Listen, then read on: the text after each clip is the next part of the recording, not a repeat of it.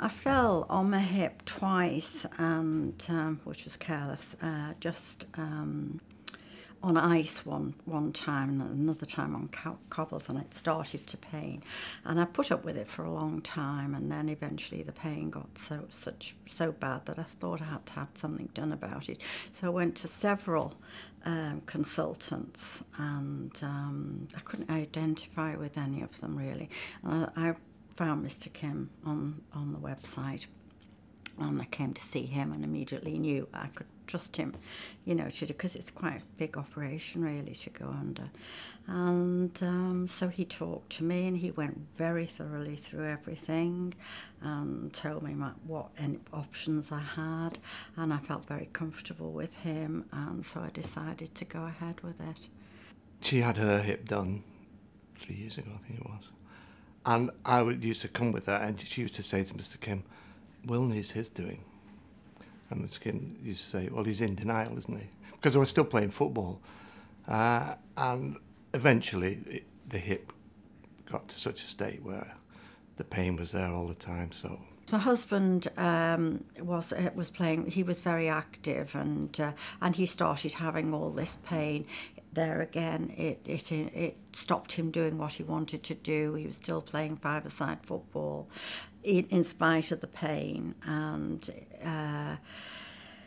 I spoke to Mr. Kim about it, and he did say, well, he's probably in denial now, which all of us are really when we come to those things. So eventually he agreed to come and see Mr. Kim, and it went on from there. I was playing football the Friday before I had the operation on the Wednesday, and at the operation came out no pain, nothing. The best thing I ever did.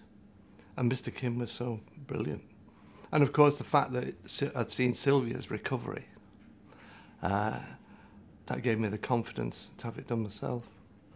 I can sleep because I'm not in pain anymore. I can walk perfectly well. I can do everything I did before. And I'm not in that awful pain. But that's it's made the difference to me, because I don't like anything that will slow me down, and that was slowing me down. I can walk without any pain, and once the pain's gone, that's all you need. You know, I started running again, and getting back to fitness. He's very approachable.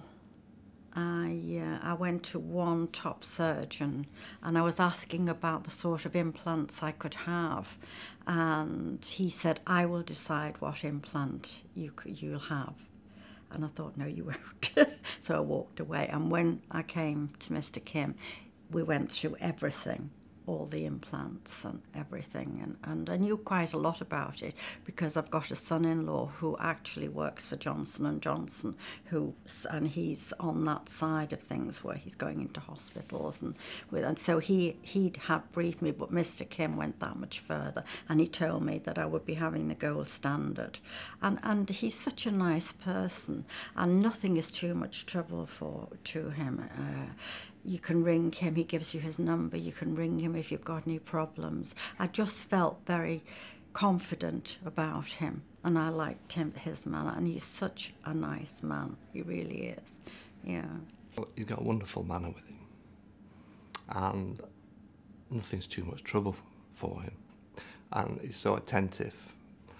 His staff are the same, so it's just a confidence in the man, which, of course, I'd already had from my wife's visits to him and the operations. We can't recommend Mr. Kim highly enough, either of us. He's made such a difference to our lives, he really has. Basically, we both had the operations with him, and we're both fine. Yeah. And that's it in a nutshell, really.